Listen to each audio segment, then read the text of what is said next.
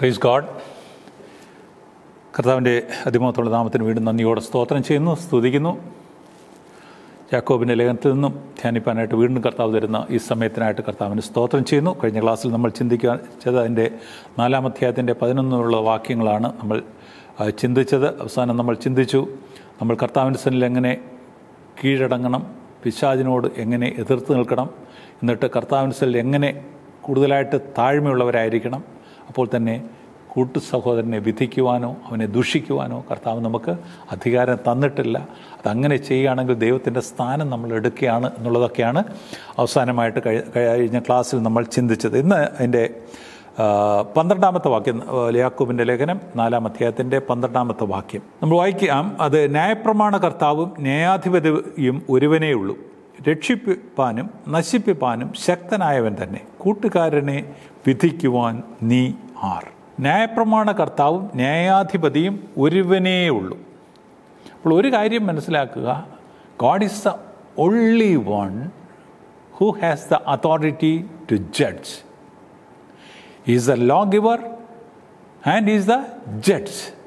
ന്യായപ്രമാണം തന്നവനാണ് ന്യായപ്രമാണ പ്രകാരം വിധിക്കുവാനും അധികാരമുള്ളവൻ. ആ വിധിക്കുവാനുള്ള അധികാരം മറ്റാർക്കും അവൻ ഡെലിഗേറ്റ് ചെയ്തിട്ടില്ല എന്നുള്ളത് നമ്മൾ മനസ്സിലാക്കുക. അപ്പോൾ is not only the law giver, is the judge as well. ഒരു ന്യായാധിപൻ്റെ മുൻപിൽ നിൽക്കുമ്പോൾ നമ്മൾ എത്രമാത്രം സൂക്ഷ്മതയുള്ളവരായിരിക്കും എന്ന് നമുക്കറിയാം. കാരണം ആ ന്യായാധിപനുള്ള അധികാരം നമുക്ക് നല്ലവണ്ണം അറിയാം. പ്രിയപ്പെട്ടവരെ, നമ്മുടെ കർത്താവ് നീതിയുള്ള ന്യായാധിപതിയാണ്. അവൻ അന്യായമായിട്ട് ഒരിക്കലും ഒന്നും ചെയ്യുന്നവനല്ല.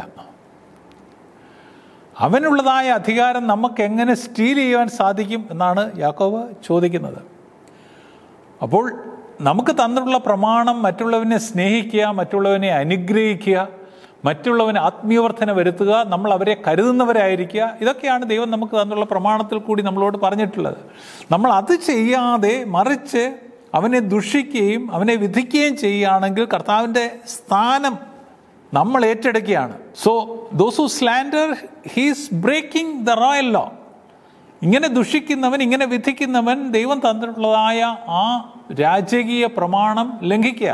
പ്രമാണം ലംഘിച്ചാൽ അതിന് ന്യായവിധി ഉണ്ട്. അതിന് മുന്നുള്ള ക്ലാസ്സുകളിലൊക്കെ നമ്മൾ ചിന്തിക്കുകയുണ്ടായി, ഒരു പ്രമാണം ലംഘിച്ചാൽ അത് സകല പ്രമാണവും ലംഘിക്കുന്നതിന് തുല്യമാണ്.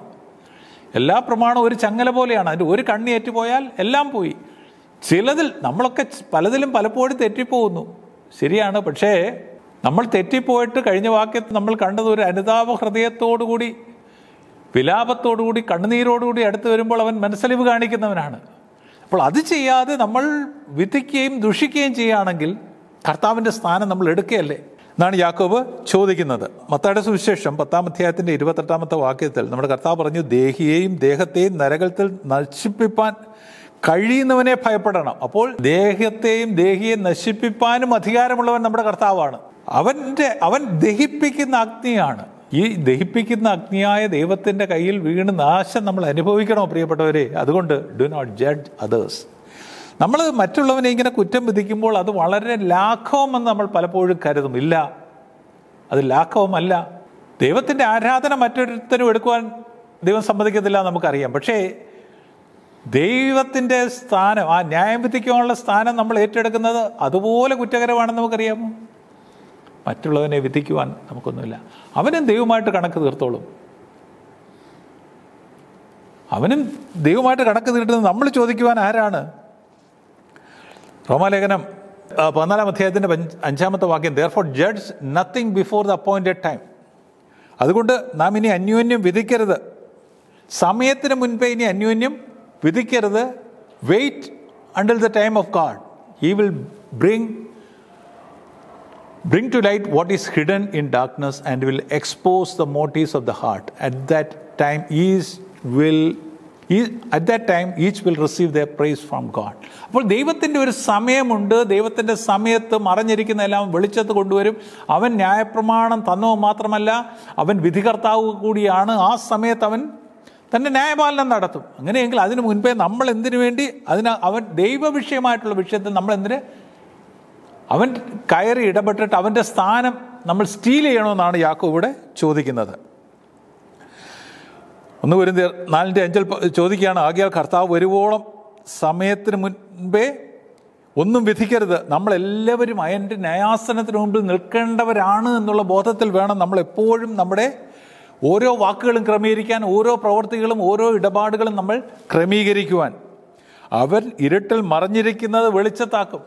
അപ്പോൾ നമ്മൾ മറ്റുള്ളവനെ കുറ്റം വിധിക്കുമ്പോൾ നമ്മുടെ ഉള്ളിൽ ആ ഇരുട്ടിൽ മറഞ്ഞിരിക്കുന്ന അവൻ്റെ ഉള്ളതിലും അധികമായിട്ടുള്ള അനേക കുറവുകളുണ്ട്. ഇതെല്ലാം ദൈവം വെളിച്ചത്ത് കൊണ്ടുവരുമെന്ന് ഓർത്തോണം. പുസ്തകങ്ങൾ തുറക്കും, എന്നിട്ടാണ് ജീവൻ്റെ പുസ്തകം എന്നുള്ള മറ്റൊരു പുസ്തകം തുറക്കുന്നത്. അപ്പോൾ ഈ പുസ്തകങ്ങൾ തുറക്കുമ്പോൾ ഓരോരുത്തരും അവൻ്റെ പ്രവർത്തിക്ക് ഒത്ത ന്യായവിധി ഉണ്ടാകും.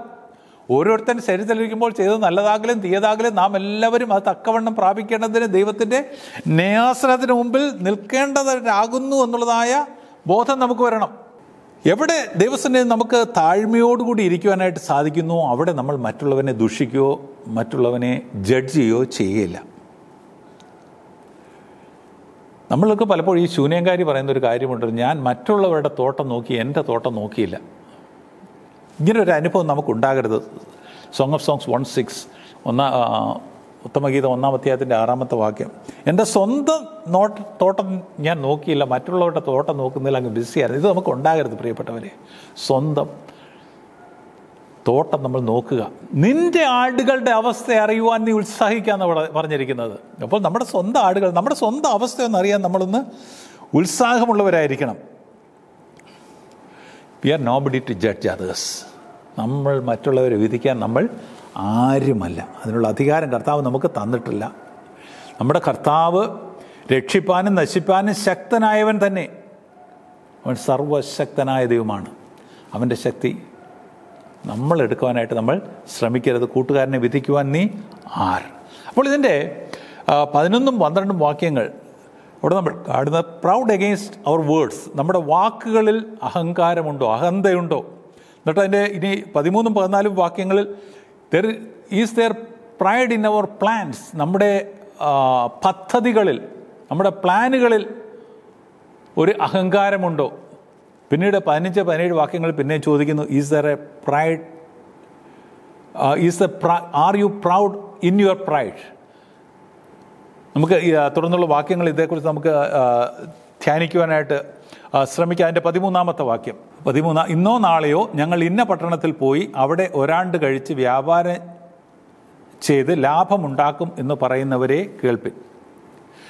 അപ്പോൾ this warning against those who forsake God and go after worldly money, അഥവാ ലോകപ്രകാരമുള്ള ധനം സമ്പാദിക്കുവാനായിട്ട് ദൈവത്തിൻ്റെ പദ്ധതികളെ, ദൈവത്തിൻ്റെ പ്ലാനിനെ കൈക്കൊള്ളാൻ കഴിയാതെ സ്വന്തം ഇഷ്ടങ്ങൾക്കനുസരിച്ച് മുന്നോട്ട് പോവുക. അപ്പോൾ ധനമുണ്ടാക്കുവാൻ ഏത് അസാൻമാർഗീയമായ മാർഗങ്ങളും ഉള്ളവർക്കെതിരായിട്ടുള്ള വളരെ ശക്തമായ ഒരു വാണിംഗാണ് ഈ 13 മുതൽ 17 വാക്യങ്ങളിൽ നമുക്ക് കാണുവാനായിട്ട് സാധിക്കുന്നത്. അപ്പോൾ ഇവിടെ ഒരു മനുഷ്യൻ, അവനൊരു ബിസിനസ്സുകാരനാണ്. അവൻ പറയുകയാണ്, ഇന്നോ നാളെയോ ഞങ്ങൾ ഇന്ന പട്ടണത്തിൽ പോയി അവിടെ ഒരാണ്ട് കഴിച്ച് വ്യാപാരം ചെയ്ത് ലാഭമുണ്ടാക്കും. അപ്പോൾ നോക്കണേ, ഈ business man is very vice. ലോകപരമായിട്ട് നമ്മൾ ആ ജ്ഞാനത്തെക്കുറിച്ച് പറഞ്ഞു കഴിഞ്ഞാൽ ഈ ഗുഡ് ഇൻ ഹിസ് നോളജ്, തൻ്റെ ബിസിനസ്സിനെ കുറിച്ച് അവൻ നല്ലവണ്ണം അറിയാവുന്നവനാണ്. അവനൊരു പ്ലാനിങ് ഉണ്ട്, അവനൊരു സ്ട്രാറ്റജി ഉണ്ട്, അവനൊരു ഗോളുണ്ട്, അവനൊരു ടൈം ലൈനുണ്ട്. അത് ഷോർട്ട് ടേം ടൈം ലൈനും ഉണ്ട്, ലോങ് ടേം ഇന്നും നാളെയും ചെയ്യേണ്ടത് അറിയാം, ഒരു വർഷം കൊണ്ട് ചെയ്യേണ്ടതും അവനറിയാം. അപ്പോൾ എല്ലാ രീതിയിലും ഇന്നത്തെ ലോകത്തിൻ്റെ ദൃഷ്ടിയിൽ നമ്മൾ നോക്കിക്കഴിഞ്ഞാൽ he's A good business man. ധനം സമ്പാദിക്കുവാനായിട്ട്, അവൻ്റെ ബിസിനസ് പ്രോസ്പർ ചെയ്യുവാനായിട്ട് വേണ്ട രീതിയിലുള്ള എല്ലാ പ്ലാനിങ്ങും സ്ട്രാറ്റജിയും അറിയാവുന്നവനായ ഒരു വ്യക്തിയെക്കുറിച്ചാണ് ഇവിടെ പറയുന്നത്. ഇത് നമ്മൾ പറയുമ്പോൾ, ഈ വാക്യങ്ങളൊക്കെ നമ്മൾ ചിന്തിക്കുമ്പോൾ ഇതിൻ്റെ 2 ഭാഗങ്ങളും നമ്മൾ ചിന്തിക്കണം. ഇത് പറഞ്ഞിരിക്കുന്നത് ദൈവവിഷയമാല്ലാതെ ലോകപരമായിട്ട് ധനം സമ്പാദിക്കുവാനായിട്ട് ഏത് അസാൻമാർഗീയമായ മാർഗവും തിരഞ്ഞെടുക്കുന്നവർക്കെതിരായിട്ടുള്ളതായ വാണിംഗാണ്. അറ്റ് ദ സെയിം ടൈം ഹോണസ്റ്റായിട്ട് ദൈവവചന വ്യവസ്ഥ പ്രകാരം ബിസിനസ് ചെയ്യുകയും ലാഭം ഉണ്ടാക്കുകയും ചെയ്യുന്നത് ഒരിക്കലും തെറ്റെന്ന് വേദപുസ്തകത്തിൽ എങ്ങും പറഞ്ഞിട്ടില്ല. പക്ഷേ അത് ആവശ്യമാണെന്ന് വേദപുസ്തകത്തിൽ അനേക വാക്യങ്ങളൊക്കെ ഉണ്ട്. അല്ലെങ്കിൽ നമ്മളിപ്പോൾ കടന്നു പോകുന്നില്ല. പക്ഷെ ഓർക്കുക, ഇത് അപ്പോൾ ഒരു ഓണസ്റ്റായിട്ട് സത്യസന്ധമായിട്ട് ബിസിനസ് ചെയ്യുന്നതിനെതിരായിട്ടുള്ളൊരു വാക്യമല്ല, അഥവാ സത്യസന്ധതയോടുകൂടി ധനം സമ്പാദിക്കുന്നതിനെതിരായിട്ടുള്ളതായ ഒരു വാക്യമല്ല ഇത്. മറിച്ച് ദൈവത്തിൻ്റെ പ്ലാനിനും പദ്ധതിക്കും വിരോധമായിട്ട്, ദൈവവചന വ്യവസ്ഥയ്ക്ക് വിരോധമായിട്ട് ധനം സമ്പാദിക്കുന്നതായ ബിസിനസ് നടത്തുന്നതിനെതിരായിട്ടുള്ളതായ ഒരു വാണിംഗ് ആണ് ഇത് നമ്മൾ മനസ്സിലാക്കുക. അപ്പോൾ ഒരു പ്ലാനിങ്ങും ഒരു സ്ട്രാറ്റജിയും ഒക്കെ ഏതൊരു ബിസിനസ്സും നടത്തുന്നതിന് ആവശ്യമാണ്. വിൻസ്റ്റൺ ചർച്ചിൽ പറഞ്ഞിരിക്കുന്നത്, he who fails to plan plans to fail. അപ്പോൾ പ്ലാനിങ് ഇല്ലാത്തൊരുത്തൻ തൻ്റെ ബിസിനസ് നശിക്കും. He is planning to fail. ഇന്നല്ലെങ്കിൽ നാളെ അവൻ്റെ ബിസിനസ് പോവും. ലോകത്തിൽ ഒരു ബിസിനസ് നടത്തുമ്പോൾ തീർച്ചയായിട്ടും ഒരു പ്ലാനിങ്ങും സ്ട്രാറ്റജിയും ഗോളും എല്ലാം ആവശ്യമാണ്. പക്ഷേ ഈ പ്ലാനും പദ്ധതിയും ഒക്കെ ദൈവ വിഷയമായിട്ടാണോ എന്ന് സെറ്റ് ചെയ്തിരിക്കുന്നത് നമ്മൾ ഓർക്കണം. യെശയ്യാപ്രവചനം 54-ാം അധ്യായത്തിൽ പറയുന്നത്, എൻ്റെ വിചാരങ്ങളല്ല നിങ്ങളുടെ വിചാരങ്ങൾ, എൻ്റെ വഴികളല്ല നിങ്ങളുടെ വഴികൾ. അപ്പോൾ നമ്മുടെ വഴിയും നമ്മുടെ വിചാരങ്ങളും ദൈവത്തിൻ്റെ വഴികളും ദൈവത്തിൻ്റെ വിചാരങ്ങളുമായിട്ട് അലൈൻ ചെയ്തിട്ടുണ്ടോ നമ്മൾ നോക്കണം. ഇത് രണ്ടും ഒന്നിച്ചു പോകണം. യഹോവേ അരുളി ചെയ്യണമേ, അടിയൻ കേൾക്കുന്നു എന്ന് വേണം നമ്മൾ പറയാൻ. അല്ലാതെ യഹോവേ അടിയൻ പറയുന്നു അവിടുന്ന് കേൾക്കണമേ എന്നുള്ള രീതിയിലാകരുത്. കർത്താവ് എന്ത് പറഞ്ഞാലും അത് കേട്ട് അനുസരിക്കാൻ സാധിക്കണം. അല്ലാതെ നമ്മുടെ പ്ലാൻ ദൈവത്തിന് അങ്ങോട്ട് അടിച്ചേൽപ്പിച്ചിട്ട് നീ ഇത് അപ്രൂവ് ചെയ്യ് എന്ന് പറയുന്നതായ ഒരു അനുഭവം നമുക്ക് ഉണ്ടാകരുത്. നമ്മൾ ക്ലാസ് തുടങ്ങിയപ്പോൾ ചിന്തിച്ച കാര്യം ഓർത്തോണം. തിമോഥെയോസ് ലേഖനത്തിൽ പറഞ്ഞു, ബി അപ്രൂവ്ഡ് ഓഫ് ഗാഡ്. ദൈവത്താൽ അപ്രൂവൽ പ്രാപിച്ചവൻ നമ്മൾ ആയിരിക്കണം. അതിനാണ് ഈ ടെസ്റ്റിംഗ് ഒക്കെ നടത്തുന്നത്. ഇന്നോ നാളെയോ പോയി നീ ധനം സമ്പാദിക്കുമ്പോൾ ഓർക്കണം, ഇന്ന സ്ഥലത്ത് പോകും. അപ്പോൾ അവന് ജിയോഗ്രാഫി എല്ലാം വളരെ ക്ലിയറാണ്. ഇന്ന പട്ടണത്തിൽ പോകും, അവിടെ ഒരാണ്ട് കഴിക്കും, വ്യാപാരം ചെയ്യും, ലാഭമുണ്ടാക്കും. ഇതൊക്കെ ചെയ്യുന്നത് നല്ലതാണ്, ഇതൊന്നും തെറ്റല്ല. പക്ഷെ ഇതെല്ലാം ദൈവവചന വ്യവസ്ഥ പ്രകാരമാണോ? ഇങ്ങനെ പ്ലാൻ ചെയ്യുന്നവൻ ഒരുപക്ഷെ ലോകത്തിൻ്റെ ദൃഷ്ടിയിൽ നമ്മൾ പറഞ്ഞു കഴിഞ്ഞാൽ he is very clever, he is very intelligent, he is A good business man എന്നൊക്കെ സർട്ടിഫിക്കേഷൻ ലോകത്തിൽ കിട്ടും. നമ്മൾ ലോകത്ത് നോക്കിക്കഴിഞ്ഞാൽ ഹൗ ടു ബി സക്സസ്ഫുൾ എന്നുള്ളതിന് 100 പുസ്തകങ്ങൾ, 100 കണക്കിന് പുസ്തകങ്ങൾ നമുക്ക് കിട്ടും. How to B A good business man, how to B A good house wife, how to Excel in your carrier, ഇങ്ങനെയൊക്കെ പറഞ്ഞ് 100 പുസ്തകങ്ങൾ നമുക്ക് കിട്ടും. പക്ഷെ ഇതെല്ലാം നല്ലത് തന്നെയാണ്, ഒന്നും തെറ്റെന്നല്ല ഞാൻ പറയുന്നത്. ഇതെല്ലാം ദൈവവചന വ്യവസ്ഥ പ്രകാരമാണോ? ഇല്ലെന്നുണ്ടെങ്കിൽ അവിടെ ഒരു ന്യായവിധിയെക്കുറിച്ച് പറഞ്ഞിട്ടുണ്ട്. അന്ന് കണക്ക് ബോധിപ്പിക്കേണ്ടി വരും. നമുക്കതിലേക്ക് കടന്നു വരാം. അപ്പോൾ ഒരു വിഷൻ ഉണ്ടായിരിക്കണം. പക്ഷേ ആ വിഷൻ ദൈവത്തിൽ നിന്ന് പ്രാപിച്ചതായിരിക്കണം. ഒരു സ്ട്രാറ്റജി ഉണ്ടായിരിക്കണം, ഒരു പ്ലാനിങ് ഉണ്ടായിരിക്കണം. ഇതെല്ലാം ദൈവവചന വ്യവസ്ഥ പ്രകാരമായിരിക്കണം. ഇവിടെ ഈ പറയുന്ന ഈ ബിസിനസ്മാൻ ഒരു സ്ട്രെയിറ്റ് ഫോർവേഡ് ആയിട്ടുള്ളൊരു ബിസിനസ്സുകാരൻ അല്ല എന്നാണ് പറയപ്പെടുന്നത്.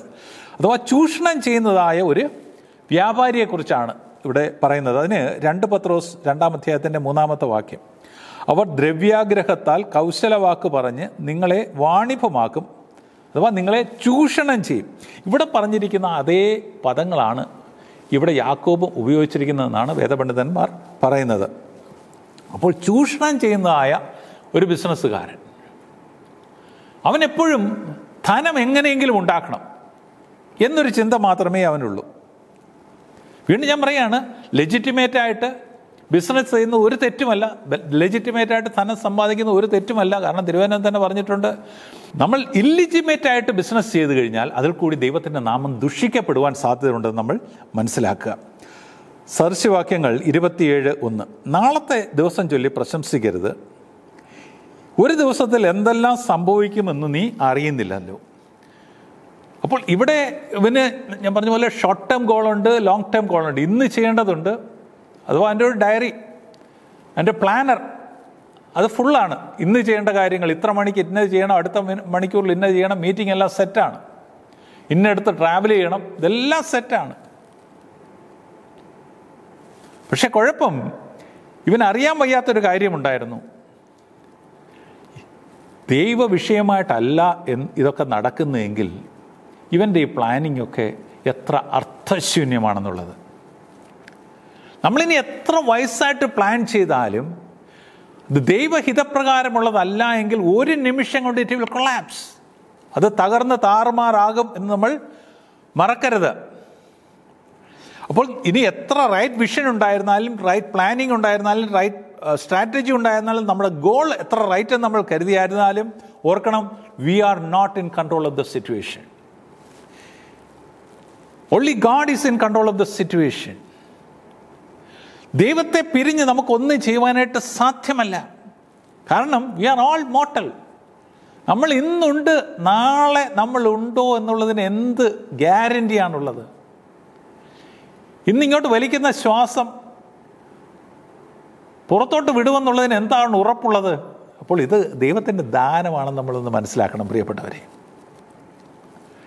നമുക്ക് ധനവാന്റെ ആ കർത്താവ് പറഞ്ഞ ഉപമ നമുക്ക് നല്ലവണ്ണം അറിയാം. നമ്മൾ അനേക ആവർത്തി വായിച്ചിട്ടുള്ളതും പഠിച്ചിട്ടും ഉള്ളതൊക്കെയാണ്. ലൂക്കോസിൻ്റെ സുവിശേഷം 12-ാം അധ്യായത്തിൻ്റെ 16 വരെയുള്ള വാക്യങ്ങൾ, ആ ഭാഗങ്ങളൊക്കെ നമ്മളൊന്ന് വിശകലനം ചെയ്തു കഴിഞ്ഞാൽ അവിടെ റിപ്പീറ്റഡായിട്ട് ആ ധനവാൻ ഉപയോഗിക്കുന്നൊരു വാക്കുണ്ട്, ഐ മീ മൈ. ഞാൻ, എൻ്റേത്, എനിക്ക് എന്ന് പിന്നെയും പിന്നെയും അനേക ആവർത്തി അവൻ പറയുന്നത്. അഥവാ അവൻ്റെ ആ പ്ലാനിങ്ങിൽ ദൈവത്തിന് യാതൊരു സ്ഥാനവും അവൻ കൊടുത്തില്ല, എല്ലാം ഞാൻ. So where there is I, God cannot work. ഈ ഐ കട്ട് ചെയ്യണമെങ്കിൽ അവിടെ ഒരു ക്രോസ് ഉണ്ടാകണം. പ്രിയപ്പെട്ടവരെ, ക്രിസ്തുവിൻ്റെ ക്രൂസിന് മാത്രമേ നമ്മുടെ ഈ ഉയർന്നേൽക്കുന്ന ഐയെ തകർക്കുവാനായിട്ട് സാധിക്കൂ. ഞാനെന്നുള്ള ഭാവം മാറാമോ, അവിടെയാണ് ദൈവം പ്രവർത്തിക്കുന്നത്. ആ ഭാഗം ഞാനൊന്ന് വായിക്കാം. ലൂക്കോസിൻ്റെ സുവിശേഷം 12-ാം അധ്യായത്തിൻ്റെ 16 വാക്യങ്ങൾ. ഒരു ഉപമയും അവരോട് പറഞ്ഞത്, അതിൻ്റെ മുന്നുള്ള വാക്യങ്ങൾ, സകല ദ്രവ്യാഗ്രഹവും സൂക്ഷിച്ച് ഒഴിഞ്ഞുകൊള്ളുവിൻ. എന്നിട്ട് പറഞ്ഞു, ഒരുത്തന് സമൃദ്ധി ഉണ്ടായാലും അവൻ്റെ വസ്തുവകയല്ല അവൻ്റെ ജീവന് ആധാരമായിരിക്കുന്നതെന്ന് പറഞ്ഞു. എന്നിട്ടാണ് ഈ ഉപമ പറയുന്നത്. ഇനി എത്രമാത്രം സമൃദ്ധി ഉണ്ടായാലും അതിൻ്റെ ആധാരം ക്രിസ്തുവിലാണ്, ദൈവത്തിലാണെന്ന് നമ്മൾ മനസ്സിലാക്കുക. അപ്പോൾ ധനവാനായ ഒരു മനുഷ്യൻ, അവൻ്റെ ഭൂമി നന്നായിട്ട് വിളഞ്ഞു. അപ്പോൾ അവൻ പറയുകയാണെന്ന് ഓർത്തോണേ, അപ്പോൾ അവൻ, ഞാൻ എന്ത് ചെയ്യേണ്ടു, വാട്ട് ഷാൽ ഐ ഡു. അപ്പോൾ അവൻ തുടക്കത്തിൽ തന്നെ എപ്പോഴും കടന്നു വരുന്ന പദമാണ്. Since I have no place to store my crops. So ഒന്ന്, what shall I do. Since I have no place to store my crops. ഇതെൻ്റെ ധാന്യമാണ്, എനിക്കാണ് ഇതിന് സ്ഥലം വേണ്ടത്, ഞാൻ എന്താണ് ചെയ്യേണ്ടത്. എന്നിട്ട് അടുത്തത് പറയുന്നു, പിന്നെ അവൻ പറഞ്ഞത്, ഞാനിത് ചെയ്യും. This is what I will do. ഞാനിതാണ് ചെയ്യുന്നത്. Then I will tear down my Barnes and build larger one. എൻ്റെ കളപ്പുര പൊളിച്ച് വലിയവ പണിത്, എന്നിട്ട് എൻ്റെ വിളവും വസ്തുവകയുമെല്ലാം അതിൽ കൂട്ടിവെക്കും. I will store all my grain and my goods. 19-ാം വാക്യം. And I will say to my soul, soul, you have many goods laid up for many years to come. Take your ease, eat, drink and marry. എന്നോട് തന്നെ പറയാണ്, നിനക്ക് ഏറിയ ആണ്ടത്തേക്ക് മതിയായ അനവധി വസ്തുവക സ്വരൂപിച്ചിരിക്കുന്നു. ആശ്വസിക്കുക, തിന്നുക, കുടിക്കുക, ആനന്ദിക്കുക എന്ന് പറയും. അപ്പോൾ ഈ ഭാഗം നമ്മൾ വായിക്കുമ്പോൾ ഇതിലെല്ലാം ഐ, മീ, മൈ, എൻ്റേത്, എനിക്ക് തിന്നാൻ കുടിക്കാനുള്ളതെല്ലാം ഞാൻ സമ്പാദിച്ചു. ഇവിടെ എവിടെയാണ് അവൻ ദൈവത്തിന് ഒരു സ്ഥാനം കൊടുത്ത? എവിടെയാണ്? എങ്ങുമില്ലായിരുന്നു. അവൻ്റെ വസ്തുവക വിളഞ്ഞു, അവന് ഒരു ബമ്പർ ക്രോപ്പ് ഉണ്ടായി, നല്ല കാര്യം, നല്ല കാര്യമാണ്. അന്നേരം അവൻ പറഞ്ഞത് നല്ല കാര്യം, ഞാനിത് പൊളിച്ച് പുതിയ സ്റ്റോറേജ് ഉണ്ടാക്കും, അനേക കാലത്തേക്കുള്ളത് സമ്പാദിച്ചിരിക്കുന്നു, എല്ലാം നല്ല കാര്യമായിരിക്കും. പക്ഷേ ഇവനെല്ലാം സ്വയത്തിലാണ് ഇവൻ ആശ്രയിച്ചത്, തനിക്ക് തന്നെയാണ് അവൻ സമ്പാദിച്ചത്. അതിൻ്റെ തുടക്കം എന്താണ്? ഒരുത്തിന് സമൃദ്ധി ഉണ്ടായാലും അവൻ്റെ വസ്തുവക അല്ല അവൻ്റെ ജീവന് ആധാരമായിരിക്കുന്നതെന്ന് പറഞ്ഞു. അപ്പോൾ ഇനി എത്രമാത്രം ഇവൻ ഈ സമ്പത്ത് ഉണ്ടാക്കിയാലും എനിക്ക് ഏറെ കാലത്തേക്കുള്ളതെല്ലാം ഞാൻ ഉണ്ടാക്കി. അപ്പോൾ അവൻ്റെ പ്ലാനിങ് ശരി, അവൻ്റെ സ്ട്രാറ്റജി ശരി, അവൻ്റെ വിഷൻ ശരി, അവൻ ചെയ്യാൻ പോകുന്നത് എല്ലാം ശരിയാണ്. പക്ഷേ അതിൻ്റെ അടുത്ത വാക്യമാണ്, എൻ്റെ 20ാമത്തെ വാക്യത്തിലാണ് അവിടെ ഐ എന്നുള്ളതായ ഒരിതില്ല, യു എന്നൊരു പദമാണ് വന്നത്. ദൈവമോ അവനോട്, ഈ രാത്രിയിൽ നിന്റെ പ്രാണനെ നിന്നോട് ചോദിക്കും, പിന്നെ നീ ഒരുക്കി വെച്ചത് ആർക്കാകും? But God Z to him, U fool. ദൈവം അവനോട് മൂഢ. അപ്പോൾ ലോകത്തിൻ്റെ ദൃഷ്ടിയിൽ ഈ ഐ ഹീറോ ആയിരുന്നു. You are so vice. ദൈവത്തിൻ്റെ ദൃഷ്ടിയിൽ ഹി ഈസ് കോൾഡ് ഫൂൾ, മൂഢ. പ്രിയപ്പെട്ടവരെ, ദൈവ വിഷയമാകാതെ സമ്പന്നൻ, എൻ്റെ അവസാനം എന്താ പറഞ്ഞത്? ദൈവ വിഷയമായി സമ്പന്നനാകാതെ തനിക്ക് തന്നെ നിക്ഷേപിക്കുന്നവരുടെ കാര്യം എങ്ങനെയാകുന്നു?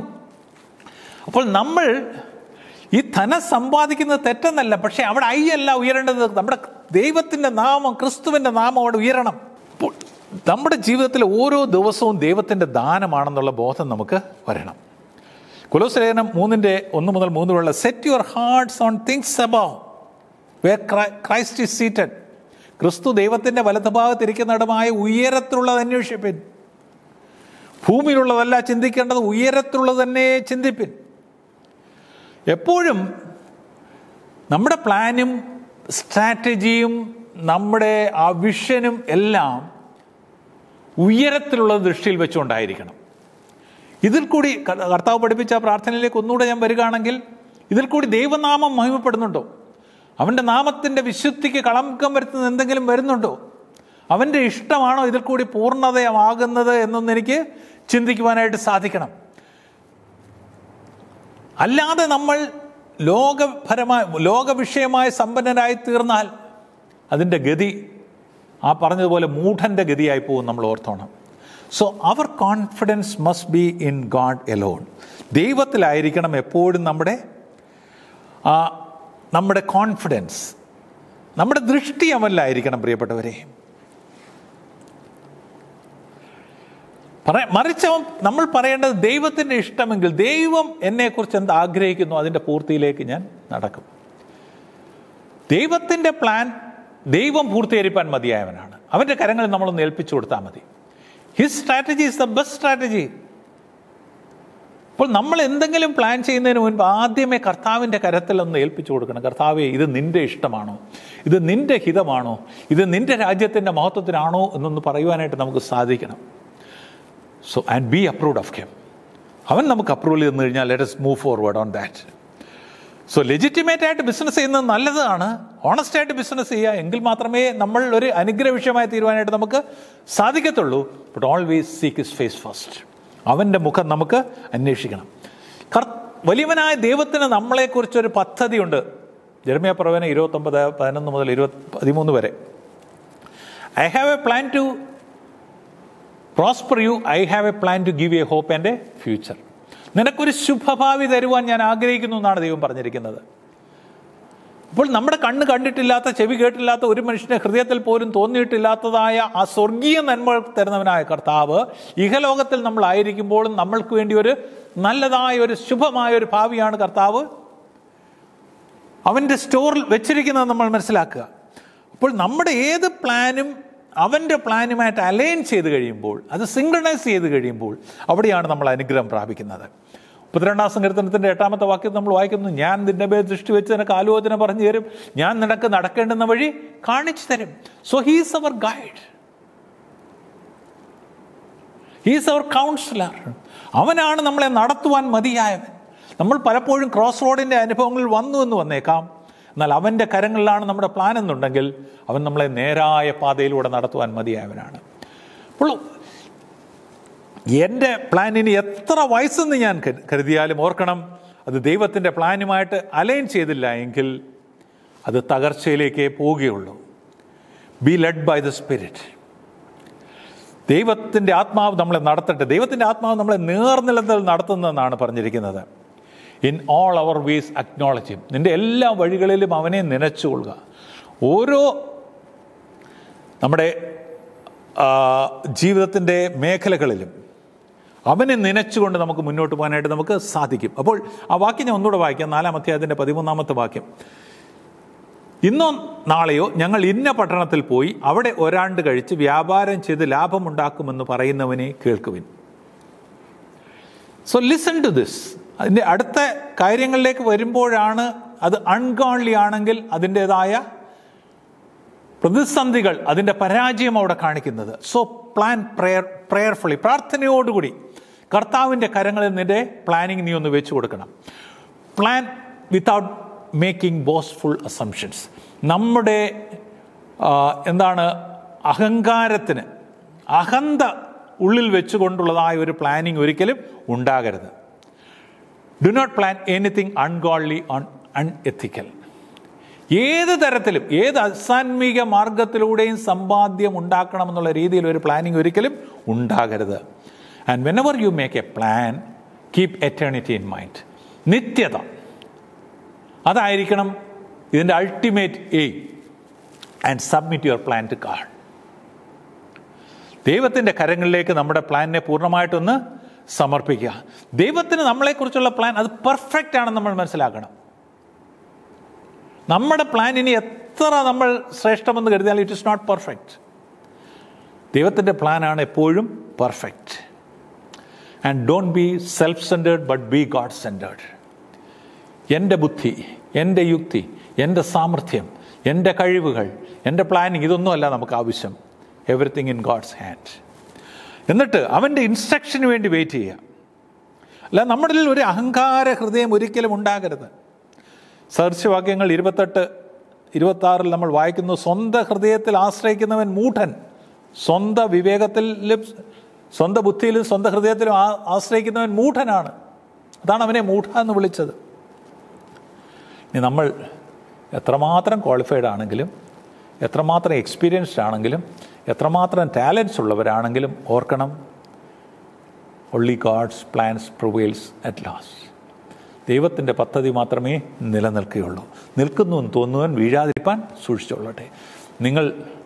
അവൻ കോപിച്ചിട്ട് നിങ്ങൾ വഴിമധ്യേ വീണു പോകാതിരിപ്പാൻ നിങ്ങൾ പുത്രനെ ചുംബിപ്പിൻ. അപ്പോൾ ജീവിതത്തിലെ ഓരോ മേഖലകളിലും പുത്രനെ ചുംബിച്ചുകൊണ്ട് നമുക്ക് മുന്നോട്ട് പോകാനായിട്ട് സാധിക്കണം. അപ്പോൾ പ്രൊവിഷൻസിലല്ല നമ്മുടെ ദൃഷ്ടി ആയിരിക്കേണ്ടത്, എപ്പോഴും പ്രൊവൈഡറിലായിരിക്കണം. ഈ പ്രൊവിഷൻ നമ്മൾ പറയുമ്പോൾ അത് നമ്മുടെ ബുദ്ധിയും അവൻ തന്നിട്ടുള്ളതാണ്. അപ്പോൾ അതിലൊന്നും ആകരുത്, നമ്മുടെ സാമർഥ്യത്തിലാകരുത്, നമ്മുടെ കഴിവുകളിലാകരുത്, ലോകപരമായ റിസോഴ്സസിലാകരുത്. മറിച്ച് set your eyes on the provider. ദാതാവിൽ നമ്മുടെ ദൃഷ്ടി എപ്പോഴും ആയിരിക്കട്ടെ പ്രിയപ്പെട്ടവരെ. എന്നിട്ട് അതിൻ്റെ അടുത്ത വാക്യത്തിലേക്ക് നമ്മൾ കടന്നു വരാം. അപ്പോഴാണ് അതിൻ്റെ യഥാർത്ഥത മനസ്സിലാകുന്നത്. 14-ാമത്തെ വാക്യം, നാളത്തേത് നിങ്ങൾ അറിയുന്നില്ലല്ലോ, നിങ്ങളുടെ ജീവൻ എങ്ങനെയുള്ളത്, അല്പനേരത്തേക്ക് കാണുന്നതും പിന്നെ മറഞ്ഞു പോകുന്നതുമായ ആവിയല്ലോ.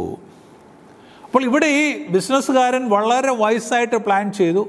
അവൻ്റെ സ്ട്രാറ്റജിയും പ്ലാനിങ്ങും വിഷനും എല്ലാം ശരിയായിരുന്നു. അവൻ്റെ ടൈം ലൈൻ എല്ലാം ക്ലിയർ ആയിരുന്നു, ഒരു പ്രശ്നവും ഇല്ലായിരുന്നു. പക്ഷേ എന്തായിരുന്നു? He was Un Certain about his ലോങ്ങിവിറ്റി. എത്ര കാലം അവൻ ജീവിക്കുമെന്നുള്ളതിന് അവന് യാതൊരു ഐഡിയയും അവനില്ലായിരുന്നു. അതേക്കുറിച്ച് അവന് യാതൊരു പ്ലാനിങ് നടത്തുവാൻ അവന് സാധിക്കത്തില്ല. കാരണം അത് അവൻ്റെ കൺട്രോളിലല്ല എന്നുള്ളത് അവൻ മറന്നുപോയി.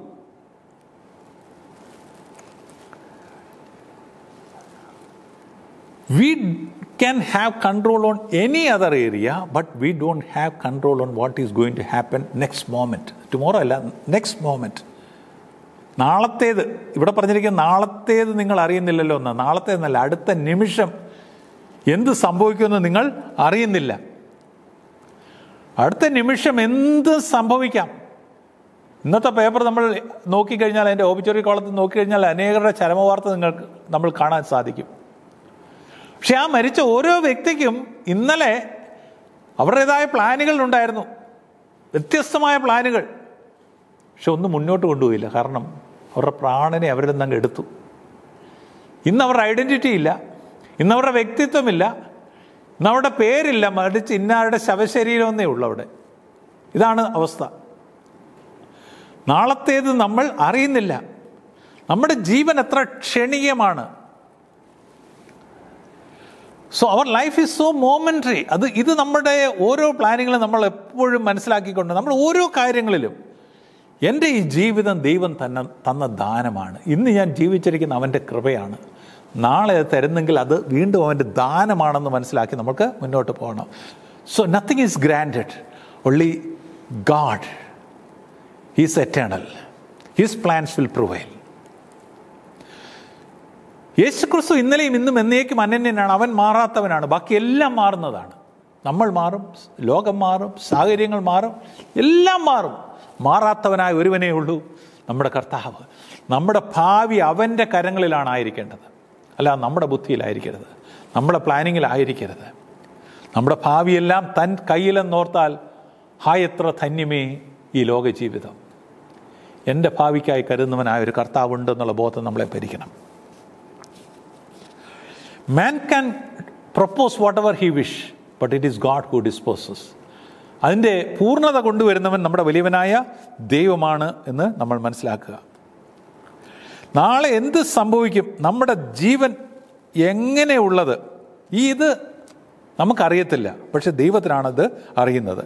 പക്ഷെ ആ ബോധം നമുക്ക് എപ്പോഴും ഉണ്ടായിരിക്കും. എന്നിട്ട് ഇവിടെ പറഞ്ഞിരിക്കുന്നത്, നമ്മുടെ ആയുസിൻ്റെ ദൈർഘ്യം പറഞ്ഞിരിക്കുന്നത് അല്പനേരത്തേക്ക് കാണുന്നതും പിന്നെ മറഞ്ഞു പോകുന്നതുമായ ആവിയല്ലോ. അല്പനേരത്തേക്ക് കാണുന്നതും പിന്നെ മറഞ്ഞു പോകുന്നതുമായ ആവിയല്ലോ. നമ്മുടെ ജീവിതത്തിൻ്റെ ദൈർഘ്യം it is like vapour. Vapour ഒരു നിമിഷം കാണും, അത് കഴിയുമ്പോൾ അത് അലിഞ്ഞു പോകും. ഇതുപോലെയാണ് നമ്മുടെ അവസ്ഥ. അല്പനിമിഷം കാണും, പിന്നെ കാണാതെ പോകുന്ന ഒന്നാണ്. ഇരിക്കുന്ന ജനങ്ങളെ കണ്ടില്ലെന്ന് വരുത്തുന്നു. പൂന്താനത്തിൻ്റെ ഒരു പാട്ടുണ്ടല്ലോ, ഒരു കവിതയുണ്ടല്ലോ, കണ്ടിരിക്കും ജനങ്ങളെ കണ്ടില്ലെന്ന് വരുത്തുന്നതും ഭവാൻ, മാളിക മുകൾ ഏറിയ മന്നൻ്റെ തോളിൽ മാറാപ്പ് കയറ്റുന്നതും ഭവാൻ എന്നൊക്കെയാണ് പറഞ്ഞിരിക്കുന്നത്. അപ്പോൾ ഓർക്കണം, എല്ലാത്തിൻ്റെ അൾട്ടിമേറ്റ് അതോറിറ്റി ദൈവത്തിൻ്റെ കയ്യിലാണ്. ജീവിതത്തിൻ്റെ ക്ഷണികതയെക്കുറിച്ച് നമ്മളൊന്ന് മനസ്സിലാക്കുക. സദൃശവാക്യങ്ങൾ 27:1. നാളത്തെ ദിവസത്തെ കുറിച്ച് പ്രശംസിക്കരുത്, അതേക്കുറിച്ച് നമുക്ക് അറിയില്ലല്ലോ. നമുക്കത് അറിയത്തില്ല, പക്ഷെ നമ്മുടെ ദൈവത്തിനത് അറിയാം എന്നുള്ളത് നമ്മളുടെ ബോധം നമ്മളെ ഭരിക്കണം.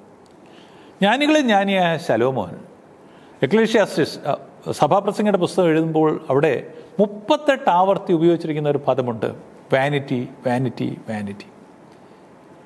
അതിനെ ഒന്ന് സിംപ്ലിഫൈ ചെയ്ത് കഴിഞ്ഞാൽ അവിടെ ശലോമോൻ പറയുന്നത്, സൂര്യന് കീഴിലുള്ളതെല്ലാം വാനിറ്റി, ഈ പ്രപഞ്ചത്തിൽ കാണുന്നതെല്ലാം vanity.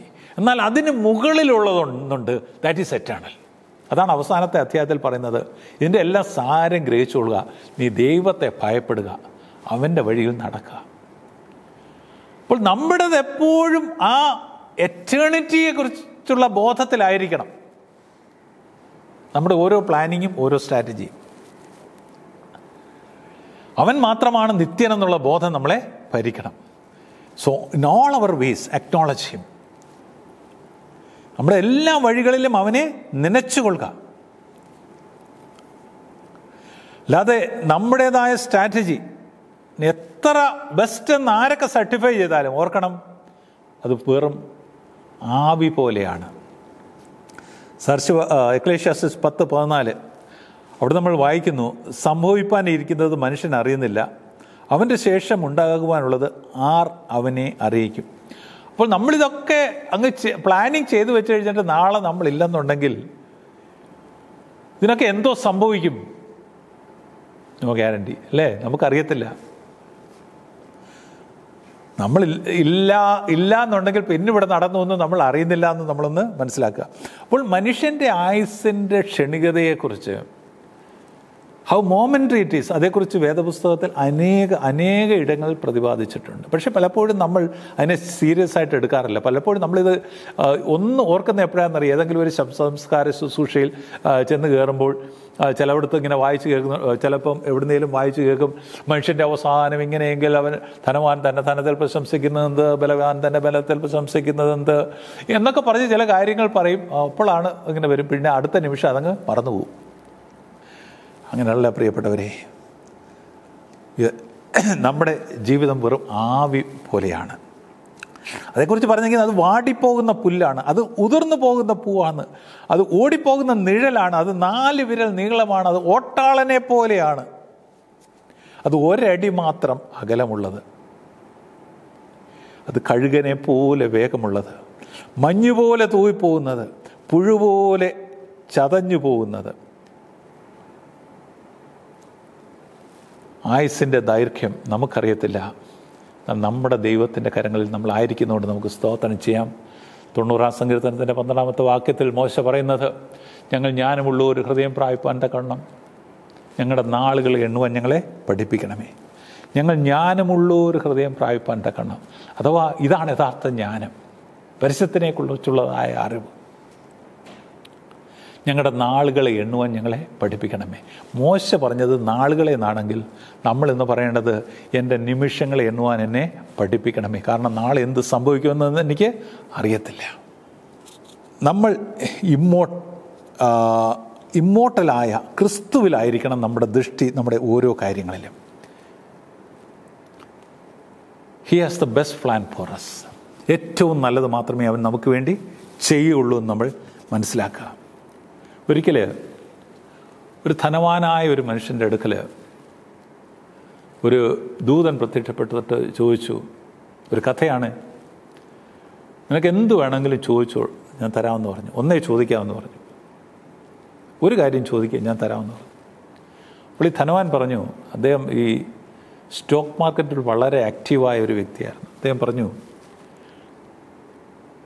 If at all you give me anything, you show me next year's newspaper where I can see how the stock market is. അടുത്ത വർഷം ഈ സമയത്ത് സ്റ്റോക്ക് മാർക്കറ്റ് എങ്ങനെയായിരിക്കുമെന്ന് കാണിക്കുന്നതായ ആ ന്യൂസ് പേപ്പർ എന്നെ ഒന്ന് കാണിക്കണമേ എന്ന് പറഞ്ഞു. ദൂതൻ പറഞ്ഞു, ഒരു കുഴപ്പമില്ല എന്ന് പറഞ്ഞ് അടുത്ത വർഷം, ഒരു വർഷം കഴിഞ്ഞുള്ളതായ ന്യൂസ് പേപ്പറിൽ ആ സ്റ്റോക്ക് മാർക്കറ്റിൻ്റെ കോളം എടുത്തിട്ട് അവനെ കാണിച്ചു. അവന് ഭയങ്കര സന്തോഷമായി. അപ്പോൾ ഇതനുസരിച്ചൊക്കെ പ്ലാൻ ചെയ്യാമല്ലോ എന്ന് അവന് വലിയ ചിന്ത വന്നു. പക്ഷേ അത് കഴിഞ്ഞിട്ട് ആ ന്യൂസ് പേപ്പറിൻ്റെ താൾ അവൻ അങ്ങോട്ടൊന്ന് മറിച്ചു. അവിടെ അന്നേരം ഒബിച്വറി കോളമായിരുന്നു, നിര്യാതരായവരുടെ ലിസ്റ്റായിരുന്നു. അതിനകത്ത് അവൻ പെട്ടെന്ന് നോക്കിയപ്പോൾ അവൻ്റെ ഫോട്ടോ കിടക്കുന്നു, നിര്യാതരായി എന്നുള്ള കൂട്ടത്തിൽ അവൻ്റെ പേരും കിടക്കുന്നു. പ്രിയപ്പെട്ടവരെ, ലോക വിഷയമായിട്ട് സമ്പന്നരായാൽ ഇതേ ഉള്ളൂ. എത്രമാത്രം സമ്പന്നരാകാമെന്ന് കരുതിയാലും അവർ ലൈഫ് എക്സ്പെക്റ്റൻസി എത്ര ദൂരമുണ്ടെന്ന് നമുക്ക് അറിയത്തില്ല, നമ്മൾ മനസ്സിലാക്കുക. ഓക്കെ, അതിൻ്റെ 15-ാമത്തെ വാക്യത്തിലേക്ക് നമുക്ക് കടന്നു വരാം. കർത്താവിന് ഇഷ്ടമുണ്ടെങ്കിൽ ഞങ്ങൾ ജീവിച്ചിരുന്ന് ഇന്നത് ചെയ്യും എന്നല്ലയോ പറയേണ്ടത്. അപ്പോൾ ഞാൻ പറഞ്ഞു, അവിടുന്ന് പൂർണ്ണമായിട്ട് മാറണം, മറിച്ച് God should come in that place. കർത്താവിന് ഇഷ്ടമുണ്ടെങ്കിൽ. ആ ധനവാന്റെ കാര്യത്തിൽ നമ്മൾ കണ്ടത് എന്താണ്? എല്ലാത്തിനും ആയിരുന്നു, ഞാനായിരുന്നു, എനിക്ക്, എൻ്റേത് എന്നുള്ള ചിന്തയായിരുന്നു. പക്ഷെ ഇവിടെ പറയുകയാണ്, നിൻ്റെ പ്ലാനിങ്ങും സ്ട്രാറ്റജിയിലുമല്ല, അതിൻ്റെ central point it should be God. കർത്താവിന് ഇഷ്ടമുണ്ട്. If the Lord Wills. നമ്മളെല്ലാം ഈ പദപ്രയോഗത്തിൽ വളരെ ഫാമിലിയർ. ഡിയോ വോളൻ്റ് അല്ലേ, ഗോഡ് വില്ലിങ്. എഴുതുന്നതിലും പറയുന്നതിലും ഗോഡ് വില്ലിങ് അല്ലെ DV എന്നൊക്കെ നമ്മൾ എഴുതി വെക്കാനും പറയാനും ഒക്കെ വളരെ മിടുക്കരാണ്. പക്ഷേ ഇത് യഥാർത്ഥത്തിൽ നമ്മൾ ഉൾക്കൊണ്ടുകൊണ്ടാണോ പറയുന്നത് ഗോഡ് വില്ലിങ്? ഇവിടെ യാക്കോബ് പറയുകയാണ്, നിൻ്റെ ജീവിതത്തിലെ ഓരോ മേഖലകളിലും എപ്പോഴും let it be God willing. ദൈവം അനുവദിച്ചാൽ, ദൈവത്തിന് ഇഷ്ടമുണ്ടെങ്കിൽ, ദൈവം എനിക്ക് ആയുസ്സിനെ തരുന്നുണ്ടെങ്കിൽ, ദൈവം എനിക്ക് ആരോഗ്യം തരുന്നുണ്ടെങ്കിൽ, നാളെ കാണുവാൻ ദൈവം എനിക്ക് ഭാഗ്യം തരുന്നുണ്ടെങ്കിൽ, ഈ രീതിയിലായിരിക്കണം നമ്മുടെ പ്ലാനിങ്. ഇല്ലാതെ ഒരിക്കലും നമുക്ക് നിൽക്കുവാനായിട്ട് സാധ്യമല്ല പ്രിയപ്പെട്ടവരെ. then we can say I will do. ദൈവം അനുവദിച്ചാൽ, ആ ചിന്തയില്ലാതെ ഏതൊക്കെ പ്ലാൻ ചെയ്താലും എല്ലാം ഫ്യൂട്ടൈലാണ്, എല്ലാം ഒരു നിമിഷം കൊണ്ട് തകർന്നു പോകുന്നതാണ്. യോഹന്നാന്റെ ലേഖനം 1 യോഹന്നാൻ 2:17, ലോകവും അതിൻ്റെ മോഹവും ഒഴിഞ്ഞു പോകും, ദൈവ ഇഷ്ടം ചെയ്യുന്നവനോ എന്നേക്കും നിലനിൽക്കും. അപ്പോൾ ദൈവ ഇഷ്ടം ചെയ്യുക, ഇതായിരിക്കണം നമ്മുടെ അൾട്ടിമേറ്റ് എയിം. നമ്മുടെ എല്ലാ പ്ലാനിങ്ങും സ്ട്രാറ്റജിയും ദൈവത്തിൻ്റെ ഇഷ്ടമായിട്ട് അലൈൻ ചെയ്തതായിരിക്കണം.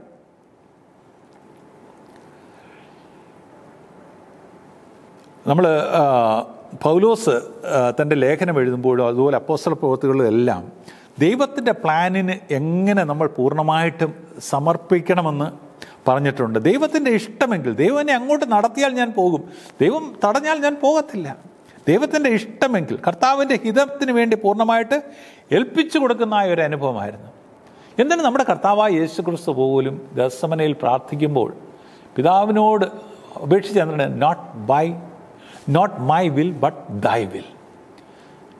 എങ്കിലും എനിക്ക് കഴിയുമെങ്കിൽ ഈ പാനപാത്രം എന്നിൽ നിന്ന് നീങ്ങിപ്പോകണമേ. നല്ല കാര്യം. എന്നിട്ട് പറഞ്ഞ എന്താണ്? എങ്കിലും എൻ്റെ ഇഷ്ടമല്ല നിൻ്റെ ഇഷ്ടം.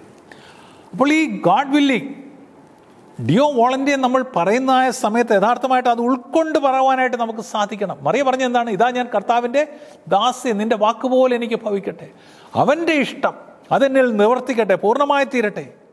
ദാവീദ് പറയുന്നു, ദൈവമേ നിൻ്റെ ഇഷ്ടം ചെയ്യുവാൻ എന്നെ പഠിപ്പിക്കണമേ. I decide to do they will. നിൻ്റെ ഇഷ്ടം ചെയ്യുവാൻ ഞാൻ പ്രിയപ്പെടുന്നു. അപ്പോൾ നമ്മുടെ ജീവിതത്തിലെ ഓരോ മേഖലകളിലും എൻ്റേത് എന്നുള്ളത് മാറി അവിടെ ദൈവത്തിന് എന്നുള്ളതൊന്ന് നമുക്ക് ഏൽപ്പിച്ചു കൊടുക്കാമോ? അവിടെയാണ് ദൈവനാമം മഹിമപ്പെടുന്നത്.